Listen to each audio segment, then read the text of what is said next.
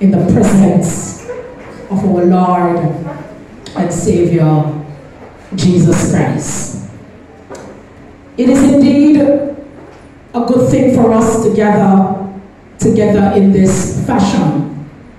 And we give God thanks for His goodness and for His mercy.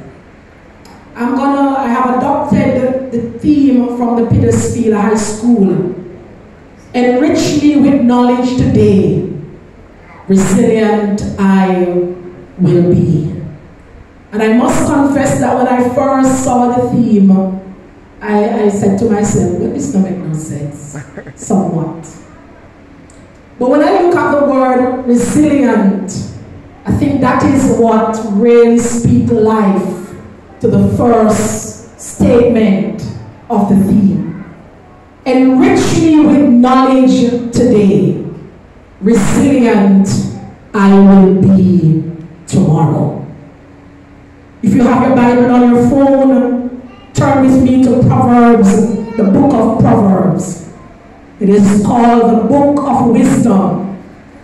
It is one that was designed to make one wise.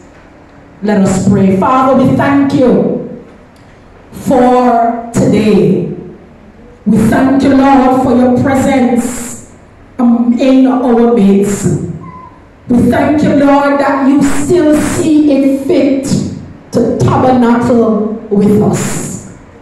Lord, we in our own self is limited. But God, the scripture reminds us that we can do all things through Christ who gives strength. So Lord, if any of us is weak, we ask God that Christ will be made strong within us. If any of us is discouraged and confused, that Christ will give us peace and resilience.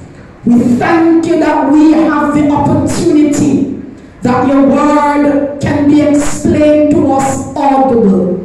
In some nation, the Bible is an abomination. It cannot be read, it cannot be interpreted because of the kind of condition that exists. Help us not to take this opportunity for granted, but to be attentive to your word and apply it to our heart as we travel in this land.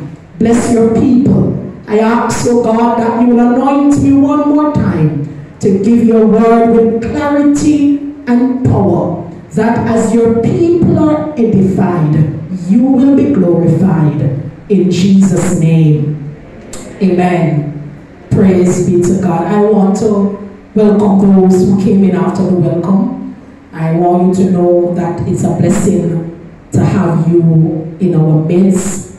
Praise the Lord. We give God thanks for your presence. We give God thanks for allowing you to be here with us. If you find Proverbs chapter 1, I just want to add some meat to Hosea chapter 4. It says, the Proverbs of Solomon, the son of David, king of Israel, to know wisdom and instruction, to proceed the words of understanding. Verse 7 says, the fear of the Lord is the beginning of knowledge, but fools despise wisdom and instruction.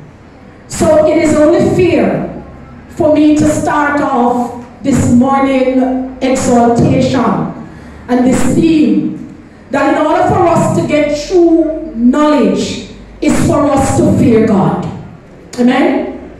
And fear of God is not to be afraid in the sense that you dread to go into His presence.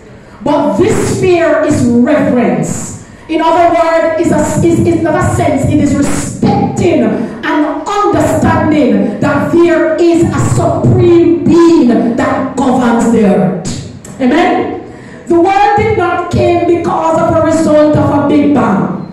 There is a man upstairs that is in charge of the earth, that says, let there be, and it was. And I want us to understand that you don't have to be very bright to know that there is a God. The word of God says even the tree testify that there is a supreme being. If you look at the ocean, even the ocean testify that there is a God. There is a part in Job that says he command the ocean to come this far and no further. So even the sea and the stars and the moon and the sun understand, have the knowledge that there is a supreme being. And in order for us to be enriched with knowledge, we must acknowledge that there is a God. And we cannot allow this world to dismiss that reality. Because sometimes we dismiss the very presence of God because of our experiences. You know, many persons said there cannot be a God. When I look at yesterday, I took a 12 days old child. I said, if I wasn't strong in my faith, if I would say to myself, God, why would you allow the mother to go through 9 months of carrying this child? And when the child actually came into existence, the child died. And if you're not careful, situation will want you to dismiss the reality that there is a God. If you're not careful, your personal challenges and issues and ambition will cause you not to pursue after God. But I'm here to remind the church that there is a God. Whether you love him or not, whether you acknowledge him or not, you are dependent on him. Enrich me with knowledge today. Resilient I will be tomorrow. So hear what Solomon says. He says, the reason I am writing the book of Proverbs is for you to understand that there is a God. I want you to know that he exists and he is real. And the first way you can tap into him is that you must fear him. You must give him the respect that is due unto him. That is why the psalmist says, let everything that have breath praise the Lord. So when I open up my mouth to give God praise, it is an act of acknowledgement that there is a God and the breath that I'm breathing belongs to him. He is the reason for my existence. And if I do that daily, it brings enrichment to my life. Come on, church, talk to me. You know, it is easy for us to worship man and to applaud men. And with men there is failure and disappointment. Hallelujah. But I heard David says, I was young and now I am old. I have never seen those who trust God is disappointed by him. I have never seen the righteous forsaken or his seed begging for bread. David says, I understand that when you fear God, when you acknowledge God, he sustains you in every situation. Difficult times will come, but you will be sustained. Disappointments will come, but you will be sustained. You will walk through the valley of the shadow of death, and you will not die, because the presence of the Lord is the one who leads. Come on, somebody. I want the church to talk to me, because the word of God says, some trust in chariot, some trust in horses.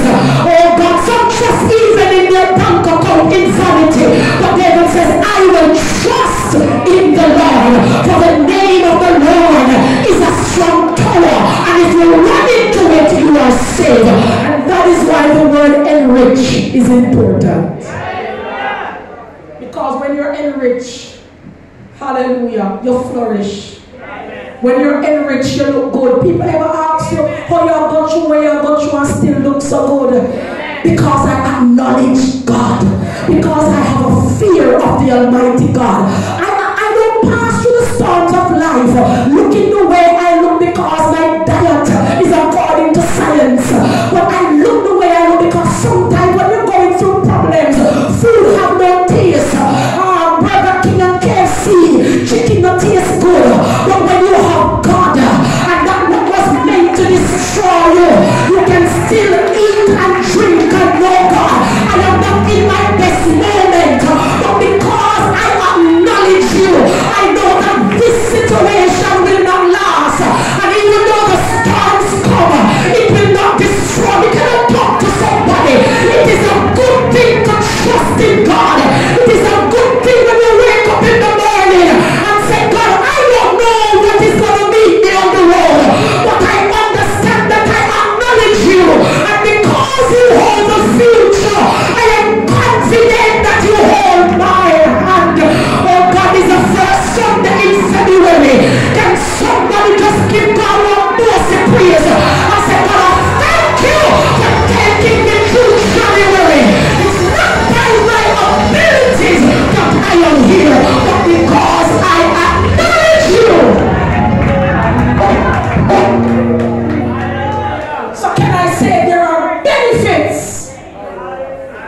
acknowledging God.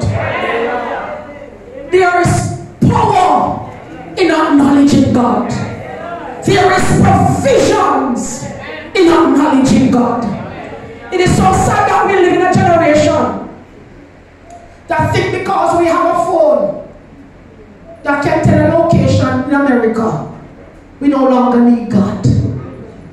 We want to live a self-sustained life without acknowledging that there is a true and living God. Let me get to the meat of the matter. When you acknowledge God, it is not just a mental state. It becomes an attitude and behavior. God in Hosea chapter 4 had a problem with Israel. They had a form of godliness, but they denied God with their attitude. Anytime the word Israel shows up, it automatically tells you what they're connected to or who they are connected to. So can I say, just having a knowledge of God is not sufficient. But we must demonstrate that knowledge in attitude, values, and behaviors. Can I talk to somebody? And this is where the church gets quiet. Because it is easy to tell God thanks for giving me food. But can you give God thanks when there is no food?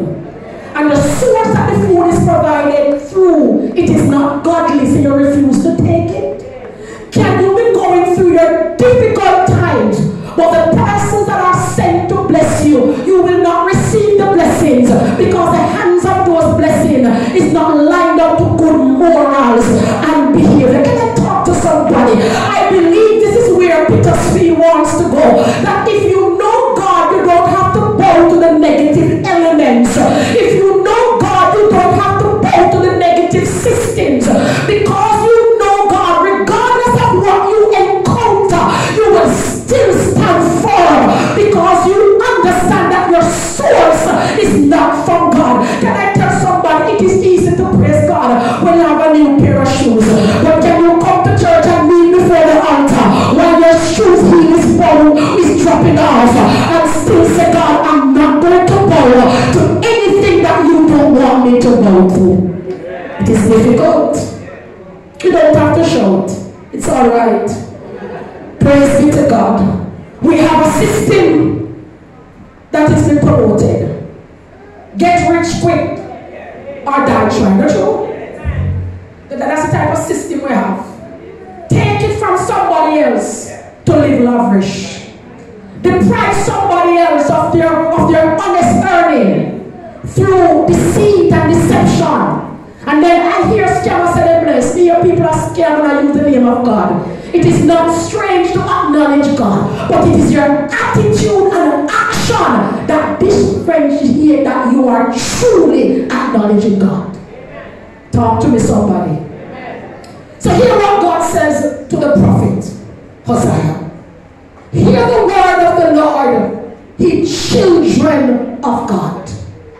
God has a problem with you. Hallelujah. He said the problem that God have with you, there is no truth, and there is no mercy, and there is no knowledge of God in the land.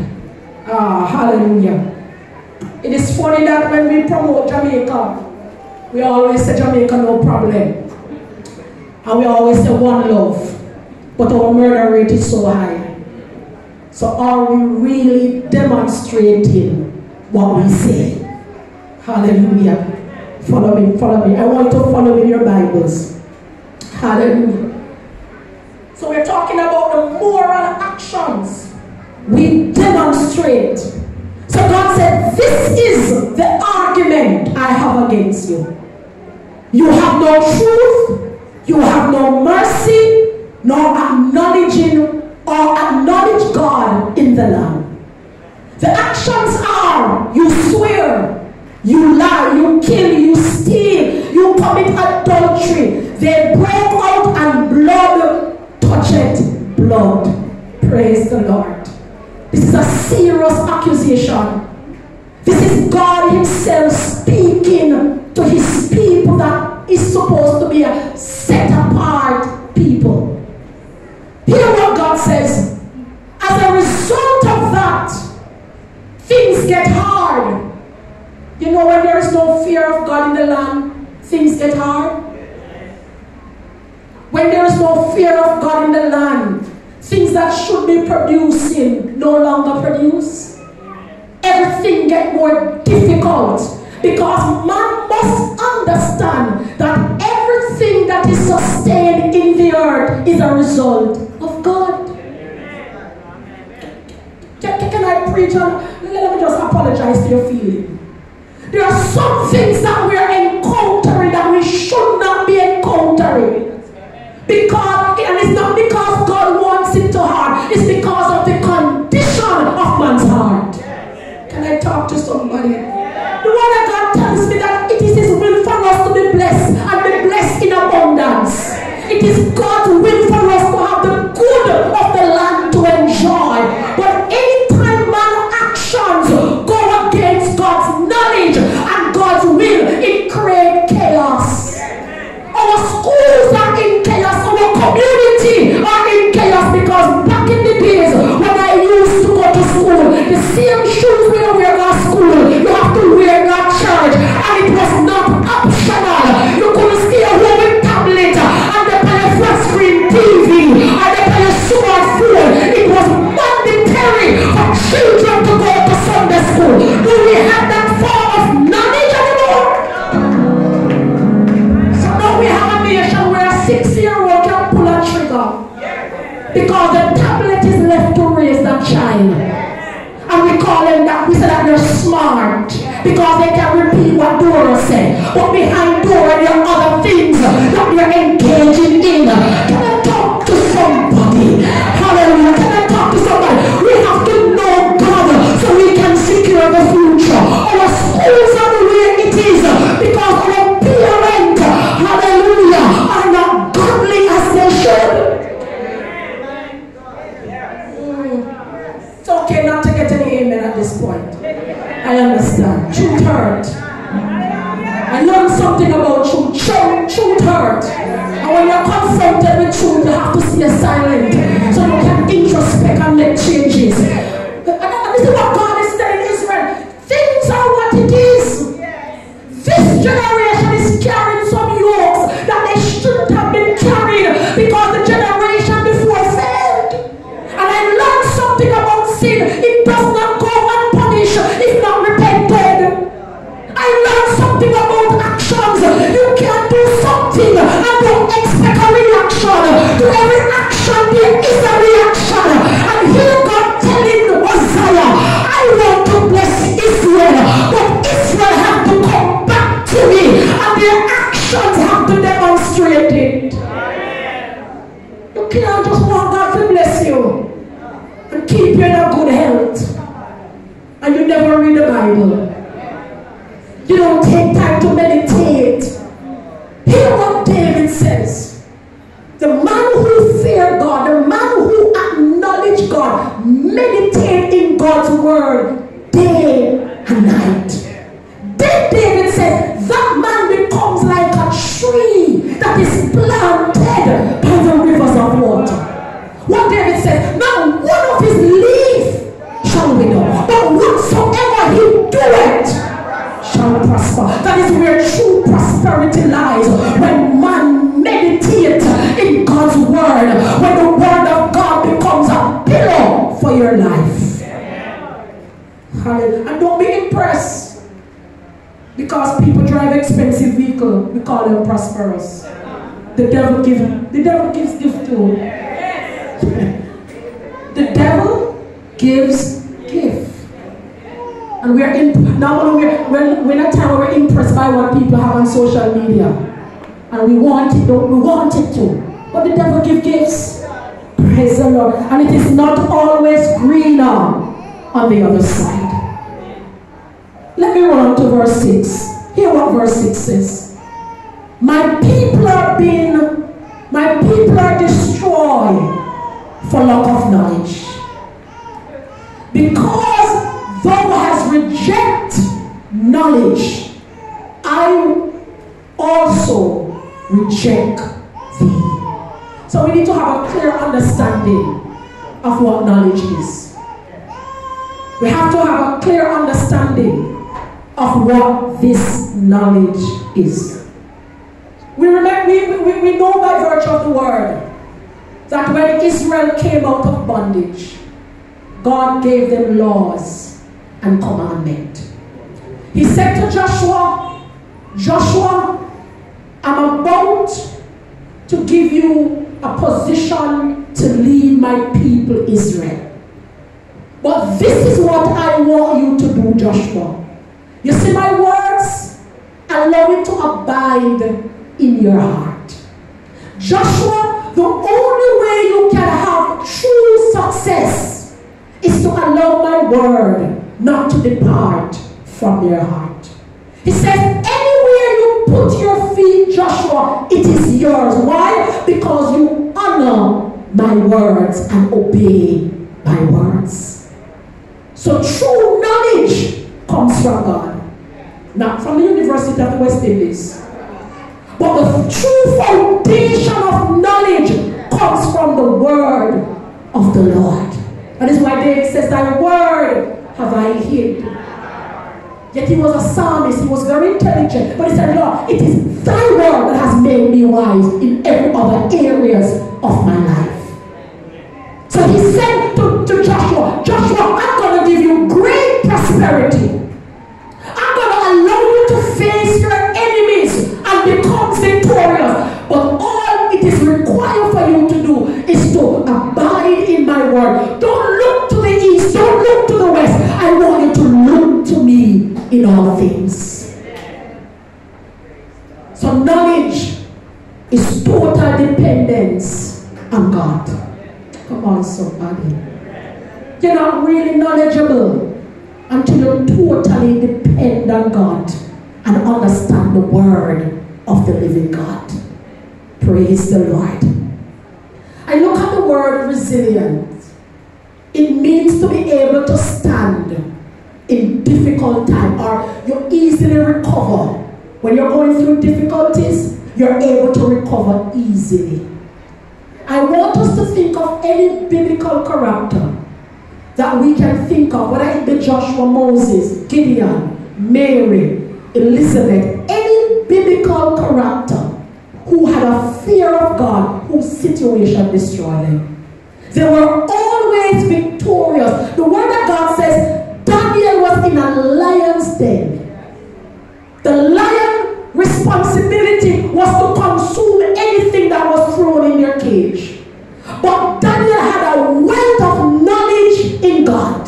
Daniel knew that a man who depends upon God, it doesn't matter how difficult the situation is, they will bounce back.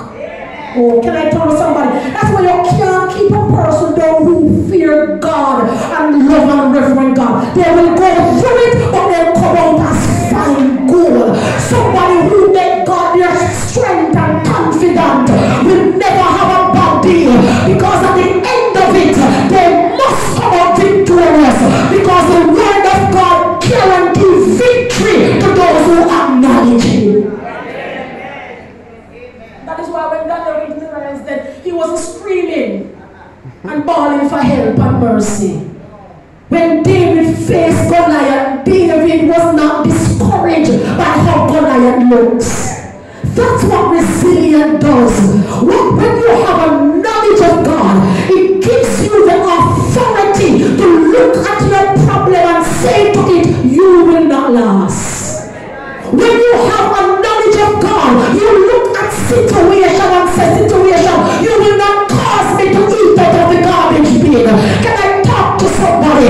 When you have a knowledge of God, you have the resilience to say, you come to kill me, but I shall not die, but I shall live and declare the word of the Lord. It gives you the ability to bounce back. Say to your neighbor, you better know God so you can bounce back. Oh, you know how many persons die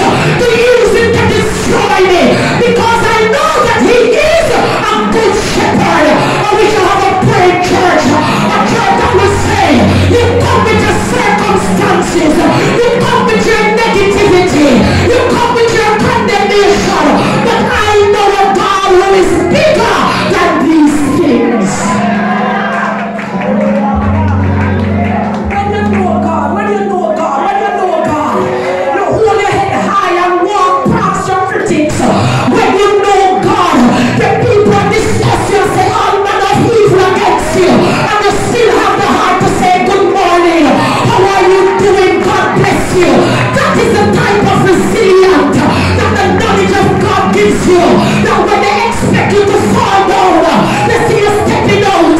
When you're supposed to lose weight, you're putting on weight. When you're supposed to go crazy, you're singing a song. Can I tell somebody, pull yourself out of it. Get in a relationship with God and tell the devil, I am a child of God, and no weapon that is formed against my health, my mental capacity will be able to prosper, because I know a God who keeps in the middle of the storm.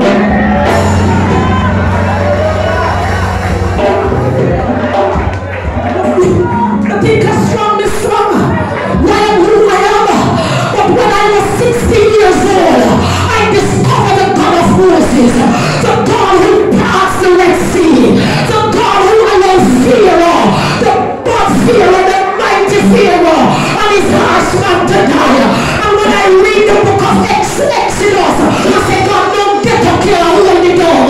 Don't care hold me down. I am bigger than my environment. I am bigger than my circumstances. I am bigger than my mother teenage pregnancy. I am bigger than my mother being limited just to go to high school. I will finish high school. I will go to college. I will not be a vendor, but I will drive my own vehicle. You don't escape certain things unless you have the knowledge. Can I talk to somebody? Come on, tell me about he makes a difference. Sister Graham, he makes a difference. Knowing Jesus, knowing God makes a difference. Somebody, I wonder how will life occurs. Can I say to you, something man of the fault? Somebody in our bloodline cause a problem, but we have to get to the God who changes bloodline, who changes destiny, who changes situation. You can make the wrong right, the crooked path straight. Can I talk to somebody in this place?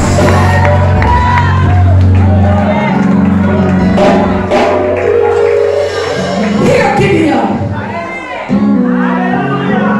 be resilient for tomorrow. Hear what Gideon says when the Lord approached him. God said to Gideon, mighty man of valor. And Gideon looked around and said, oh my God, what about? He says, me, God? He says, I am the least in my tribe. And my tribe is the least among the tribe. And God said, I don't see you as the least. I see you as a mighty man. And Gideon said, God, you must be joking. Show me some signs. And God said, no problem, Gideon, because I love to use the things that man write off. I love to use the things that man put aside. You just come to the knowledge of who I am, Gideon, and I will show you mighty and awesome stuff. Who am I talking to? Do you want God to change how your situation is? Just spend some time and know him. Just turn off the TV for a few days. Just put on the phone for a few hours and begin to get intimate with him, and you will discover that all that you are in need of is in God. This is not a popular saying. These type of sayings are not popular among our generation, because we live in a microwave generation. We want it and we want it now. I see it and I want it now. And by any means necessary, I must get it now. But hear what the word of the Lord says. When he bless you, and you know why I would never, if you was a sinner, know what I know, I could do certain things. The Lord says, anytime he gives you something, he doesn't add any sorrow. The people who get their things through this honest game have the most problem. They can't sleep on an torment. They can't go where they close the on them. But when you work hard for your thing, these people have their vehicle, and the conclusion is they didn't work hard for it. Because there's no way you could expensive on the road. But when you work hard for your vehicle, you sit up in your vehicle and you try to navigate through every pothole because you understand the sweat and the blood that you, oh God, that cause you. So you realize anything that God gives you, He does not have any sorrow. Turn it on and turn it off with ease. You're not look behind of you. Because when you have the knowledge of God, He gives you the health to enjoy it. And the peace of mind to enjoy it. Oh, hallelujah. Hear what Solomon says in Proverbs chapter 3, verse 4 and 5. He says, I don't want you to leave.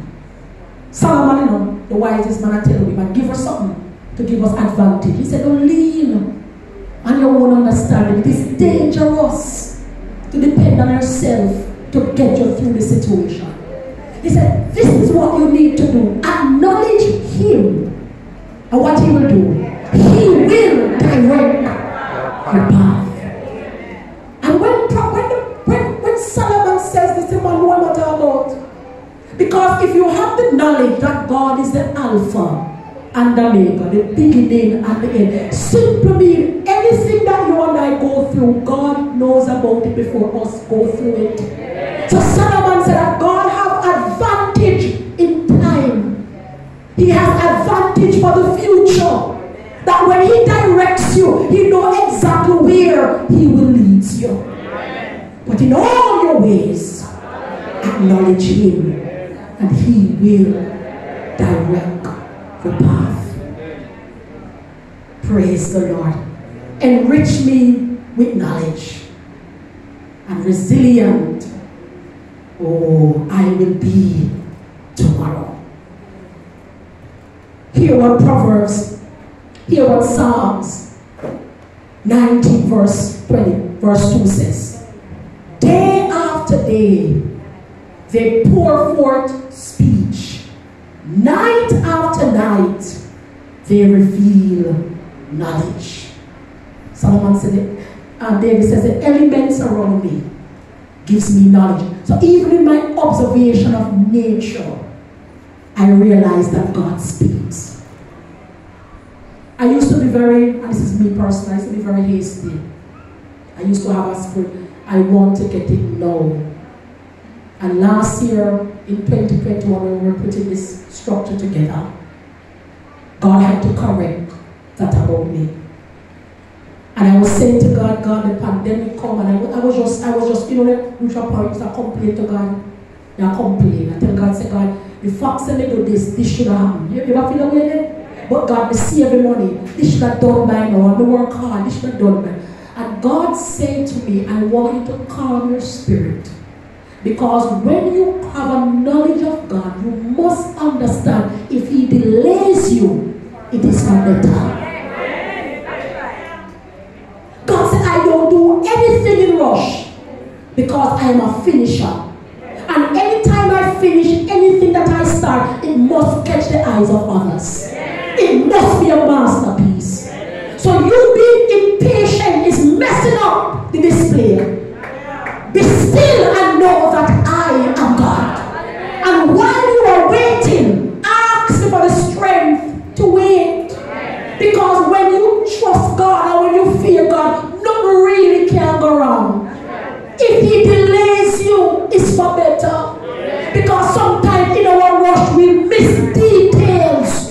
Sometimes in our own rush we miss certain things that is necessary for the thing to be a masterpiece. Say to your neighbor, no rush. Just get to know Him. Oh God. Can I talk to somebody? No rush. No rush. God have to teach me personally. Say age doesn't matter. But God, me at this age, and God, me at that age. And He said, Sherion, when it comes down to me, age doesn't matter. Because one day for you is 1,000 years to me. What you consider 1,000 years is a day to me. What you consider day is an hour to me. So you have to acknowledge that you're dealing with a God who can allow things to move at a faster rate to accomplish His will. Oh Come on, neighbor. Say to your neighbor, no rush God. Neighbor, no rush him. Just trust him. Hear what David says. Teach me knowledge and good judgment, for I trust your commands. Teach me knowledge and good judgment, for I trust your command.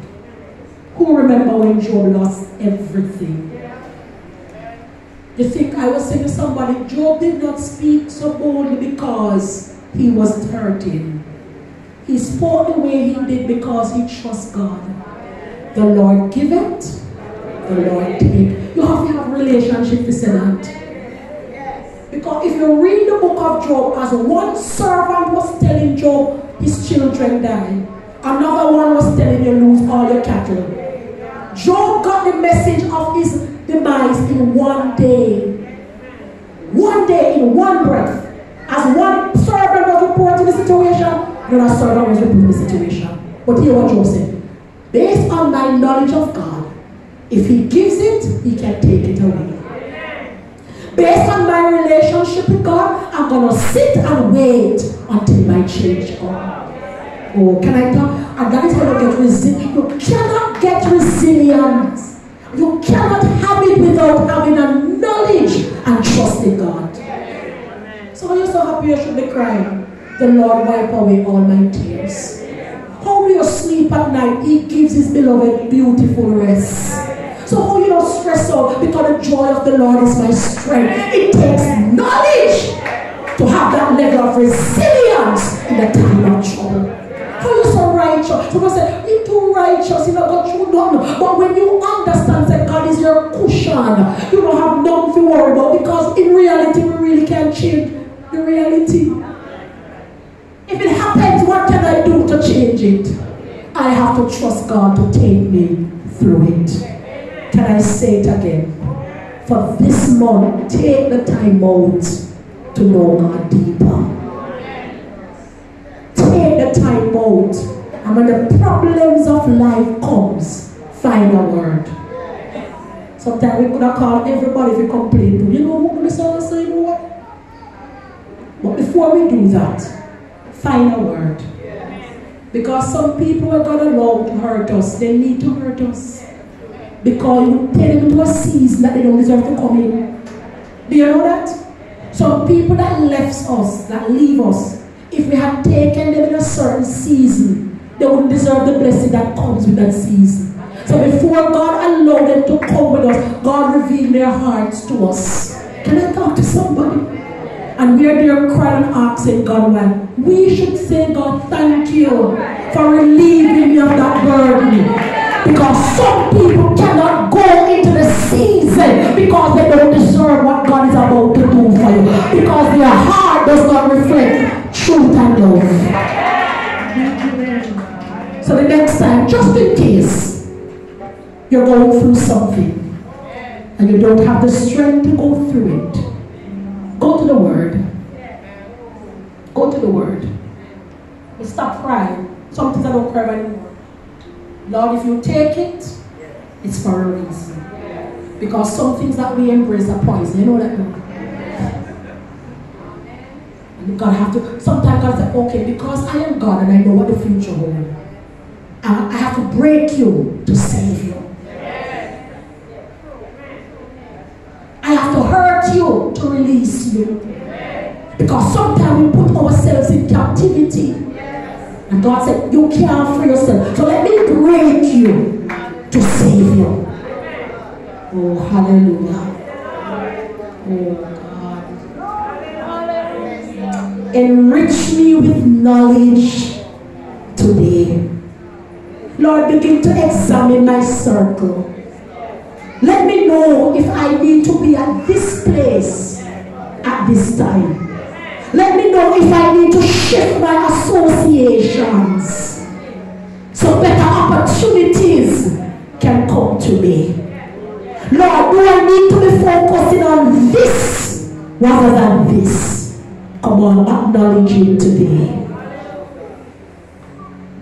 And I can guarantee you that you will not regret it. You know what, God, and I'm going to end on this note. God said to Abraham, I'm going to bless you, but you must offer your one son. Unless you are able to entrust your son into my hand, you are not worthy to receive the blessing. Do you know when God really blessed Abraham? Is when Abraham was willing to kill Isaac. Then God said, no, I can bless you. Because you have the knowledge, if I take your son, you can give it back. Now blessing, I will bless you. And anyone who curse you, I will curse them. When you have a knowledge of God, you don't bow to situations. Situation bows to you. When you have a knowledge of God, nothing holds you in captivity. You are liberated in spite of what is happening. Can I ask us to raise our hands and make a declaration? This is a personal message. The pandemic has taught us that there are some things that we go through, we have to go through it alone. There are some experiences that are personal. It can't include mother or father, sister or brother. It has to be between me and my God. Lift your hand. Think about something that has been holding you and causing you to be a victim. And tell God, I'm asking you for the knowledge today to resist it for my tomorrow. Father, as we raise our hands to you, we recognize that it is our duty to fear you. It is man's duty to acknowledge you. For every human that abides in the earth, you are the architect with the blueprint of our lives. Help us not to take that for granted. That all that we are in need of is in you. Help us, oh God, not to be so earthly consumed that we forget about your presence and leadership. Lord, as we raise our hands, all of us have our own challenges and circumstances. We ask of you, God, to give us the knowledge so we're able to resist anything that may come at us. Oh God, we're able to recover speedily anything that was meant to destroy us. Lord, renew our minds, renew our thoughts, and cause us to be a better version of ourselves tomorrow than what we were today. We desire to grow. We desire to improve our lives, God, in every area. But the reality, we cannot do it outside of you. Will you empower us? Will you, oh God, help us to trust you and to follow after you